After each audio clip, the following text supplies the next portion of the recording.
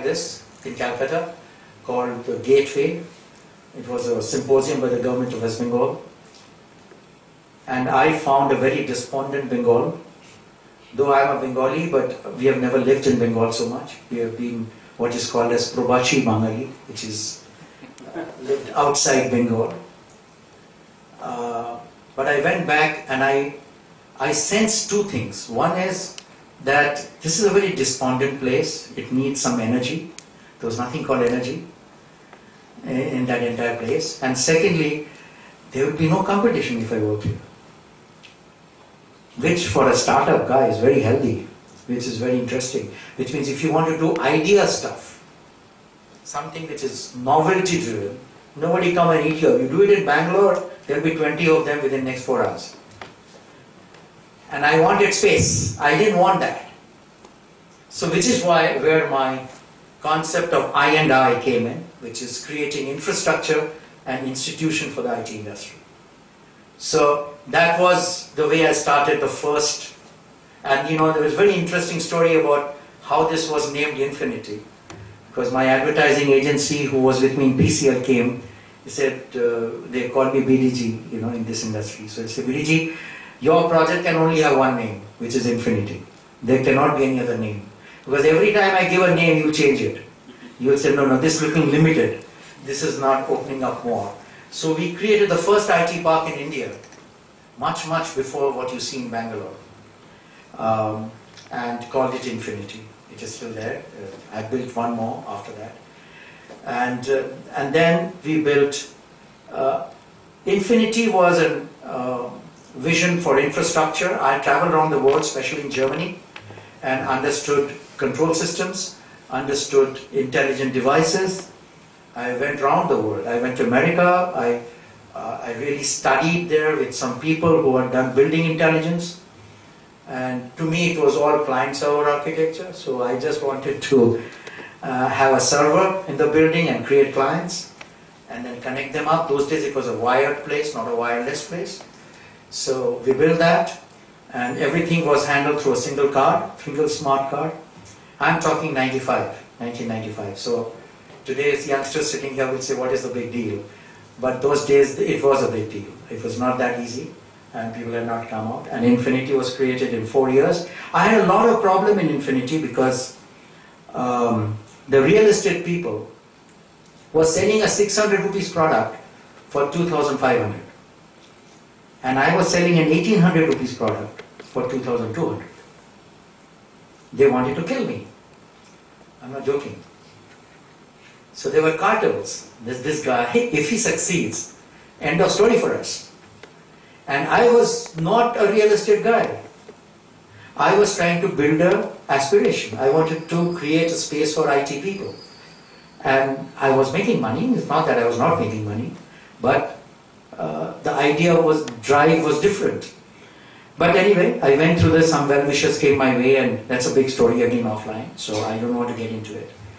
So, the Techno Campus, that's my name for the school, was IBM Center for Software Excellence, and that was built on a 3-acre campus. And I came out with this product called YSM, Young Software Manager. That time I had dreamt and visualized that technology and management is going to merge. Nobody believed me. He said, are you mad? A techie is a techie. A manager is a manager, like what US taught us. You know, manager is a different guy from a techie.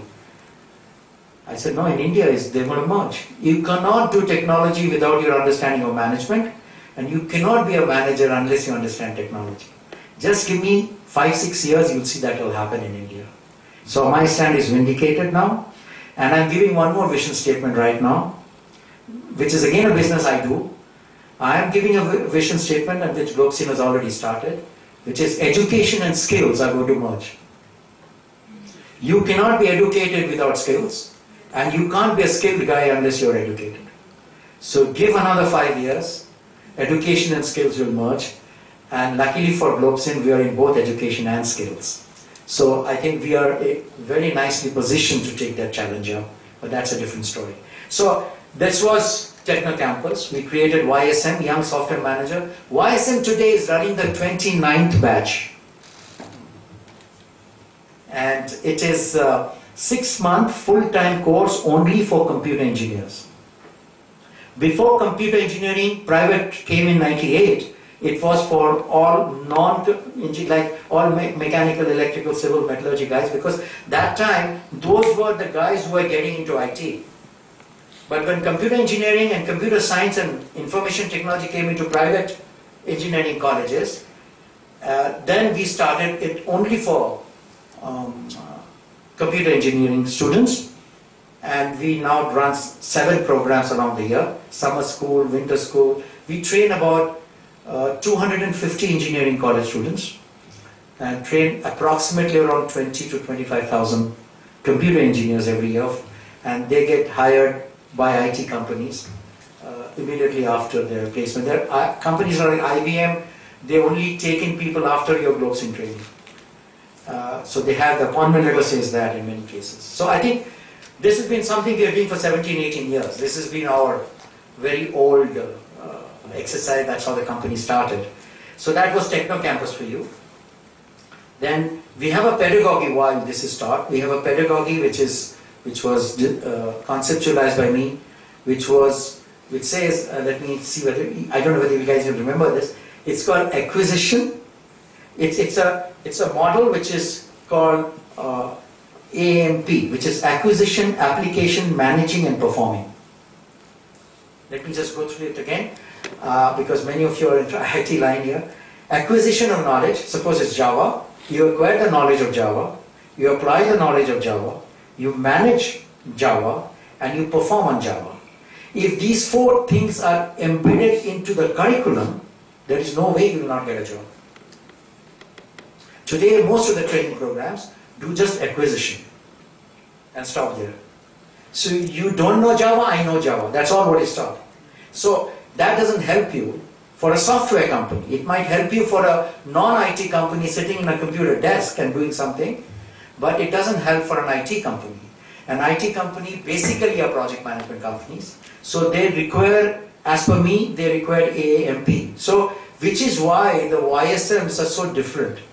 And that is why 29th batch. I mean, it's still in demand, hugely in demand. We have broken that up to summer schools and winter schools now. And it's a big jamboree which happens in there, over 250 engineering colleges, so you can imagine. It's a very large number of students which go through this program under this pedagogy. This is the YSM, one of its kind. I just spoke about it. Then came 2001, 2002.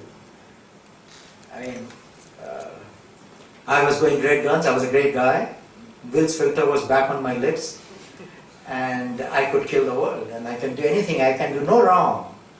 And then I was hit by this downturn, and the IT meltdown, and this time I really crashed. I mean, this was a time when US crashed, if you remember. Infosys and others froze salaries and froze jobs. And we were right in that phase.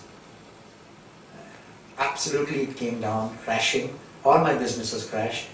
That was a time when I decided to take the company public, and I withdrew the public issue 15 days before the IPO announcement, after spending all the money for marketing. And I did not sleep. One night before I came back deciding to get out of the IPO, I had an offer from a broker who gave me a check of 4 crores in my personal name to say, Biriji, here is 4 crores, submit it and you will be listed tomorrow. So I told him, why is the check in my name? He said, it's a loan. I said, what's the interest? He said, 3% a month. I said, I don't want to be a slave for the entire period of my life. I'm sorry, I'm happy. He said, do you know what you're doing? PDG, you have 25 years reputation, we'll go for a toss, people will come to know. I said, I'll build again. But I want to sleep in the night. I will not be able to live because I can't pay you this money, and 3% per month at that 4 crores level, I don't need an IPO. I'm very proud to say that I did that decision.